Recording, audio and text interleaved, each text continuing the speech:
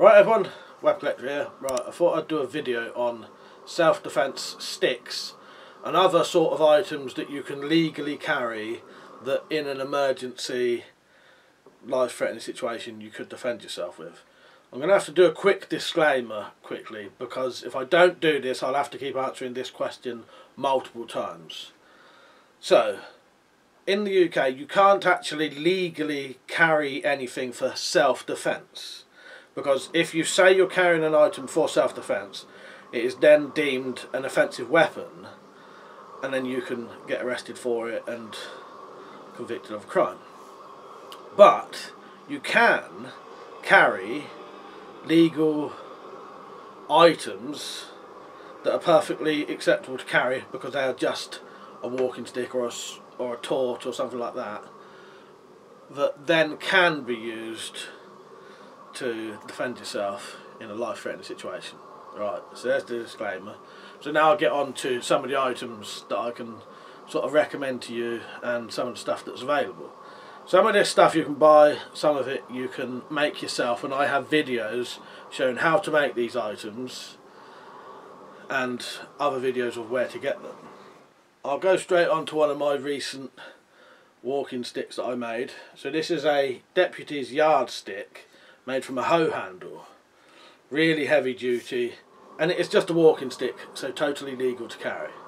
But in a life-threatening situation you could defend yourself pretty well with this.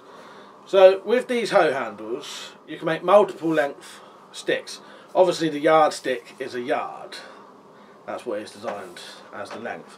It has markings for 1 foot mark, 2 foot mark there, and this was used by deputies in mines basically. There's a video for this if you want to see how to make it, and if I did any tests with it you'll see the tests as well. But that would make a very formidable self-defense item, I think, if you needed to use it. So that's the deputy's yardstick. A similar one made out of a hoe handle as well is this nice decorative spiral pattern walking stick. This one has a lanyard, so if you were carrying it and had to use it, it couldn't be taken off you. Metal ferrule on the end, adds a bit of weight, adds a bit of strength, stops the wood splitting. There's a video for that as well if you want to see how to make one of those. And all of these items are really easy to make, very basic tools and inexpensive materials. I do not make anything with complicated tools and expensive materials because I can't afford to do it. That one would probably cost you maybe 15 quid at most if you bought all the parts for it. And again, the good thing with all of these, if you're making them homemade, you can make them the colour that you want, the length you want, because obviously we're all different heights. You can get larger. This is probably the biggest hoe handle you can get, but you can get thinner ones as well if you don't want it so heavy duty. I might as well show you the third hoe handle one. So this was another hoe handle. The two I just showed you were solid beech. This one is solid, I think it was mango wood. Yeah, quite a nice grained wood. Again, very similar to the one I showed you there. This one was based off of the cold steel walkabout. You shape the hoe handle head so it becomes a sort of ball. Lanyard again, I'd always recommend a lanyard, and metal ferrule at the end. And you can make it any height you like. A very basic stick would just be a very simple cane or staff. This one has metal ends, but you don't need to do that. You could do this any height. You can have this right up to here if you wanted to. Mine comes up to about just there. That is literally just a branch, and it's not even perfectly straight, but will still do the job. Will still give you a decent bit of reach if you needed it. And again, perfectly legal to carry because it is just a walking aid. This is another similar one to the one I just showed you, made from a branch, metal ferrule on the end, but this one just has a more decorative top. So this is just shaped out of wood with a plumbing fixture as a nice collar there. Again, can be made to any length. Yeah, I quite like that one. I like all of these, to be honest, but yeah. But these could be any colour. Umbrellas, quite a good item to give you a bit of reach if you need it. This one is actually the security umbrella, so it's a heavy duty self-defense umbrella. You can still purchase these online. Comes with a case that you can carry almost like a backpack on your back. But these are extremely durable. The shaft of this, I can't remember what the material is, but it is extremely strong. Yeah, metal ferrule on the end, very strong handle, extremely durable. Something you could potentially walk around with is this is a golf club with the head cut off. Just about the right height for a walking stick. Obviously you can't see this, but it comes up to about my hip. And it's up to you what you think of this one. I'm not sure whether this would draw attention or not, but certainly could be used as a walking aid. Little metal ferrule on the end.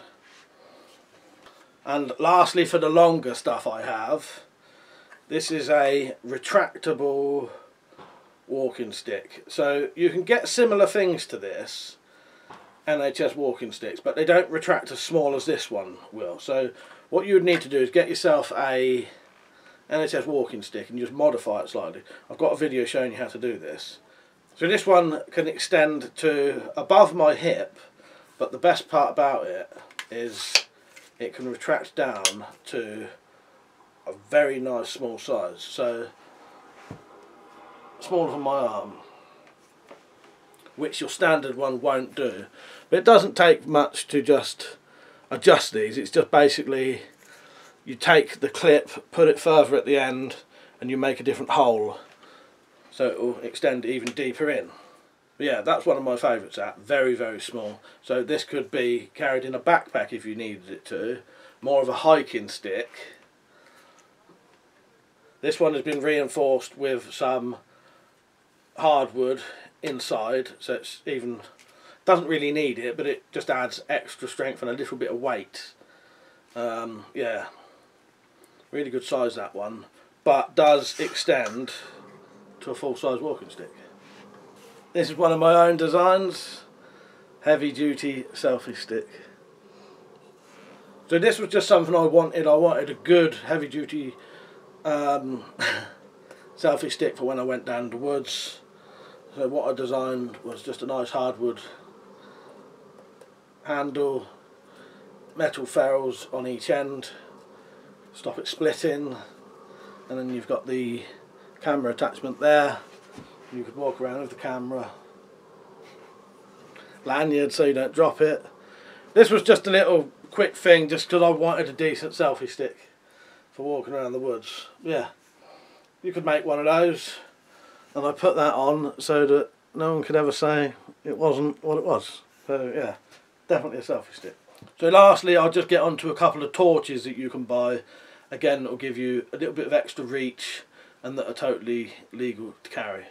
So always Maglites. Maglites are really good, but you can get some other lights similar to Maglites. I'd recommend torches anyway. Any kind of torch that's reasonably powerful with a strobe is a great item to carry for multiple reasons. You can see where you're going. Strobe, people can't see anything once you've strobed someone. This is the standard, I think, 2D cell Maglite. This is a modified one, but this is the size you would get. They don't traditionally have a lanyard and they don't traditionally have a switch on the back. As I say, mine's modified, but that's the size. So this is the smaller version. You can get longer ones. I wouldn't recommend the 6D. The problem is it's massive and it is really big and really heavy. It's a bit too big really. Get one of these, get an LED upgrade for it, and I have videos showing you how to add a decent lanyard as well.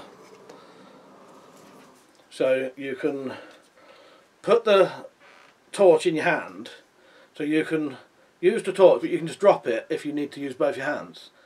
This is another modified Maglite, again with a lanyard on, just involves drilling a couple of holes, putting the paracord through, tying a knot.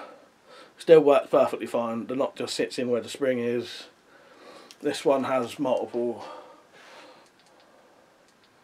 settings, and again it's a modified one though. But yeah, this one you turn it on there, turn that round, charge it there, and it's powered by a 18650 battery. And then lastly, a good alternative to the Maglite are these flashlights. I think you can get these in various models. This is the Vastfire version. Takes, I can't remember the batteries, but they're bigger than, there's two of them in there, and they're bigger than an 18650 battery. I've modified this one as well.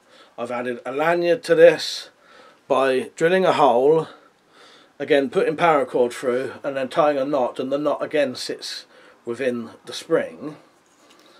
This one did zoom in and out, but I didn't really like the feature, because if you ever did have to use it, the head would keep shooting back and forward.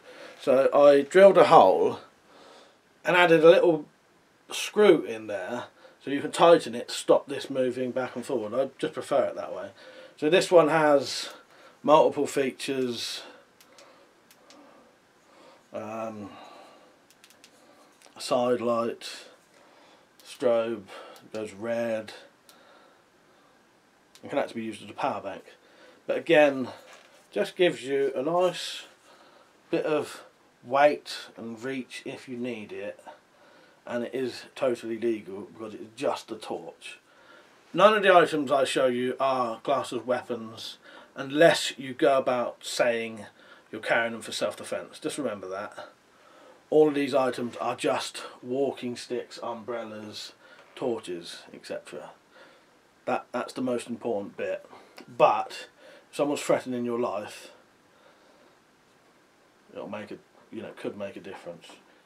So there you go, some of the walking sticks and longer reach items you can use for self-defense if need be. Hopefully you've enjoyed the video. Don't forget to like it, comment, share it if you like. Don't forget to subscribe if you like these kind of videos. Right, hope you enjoyed it. See you later.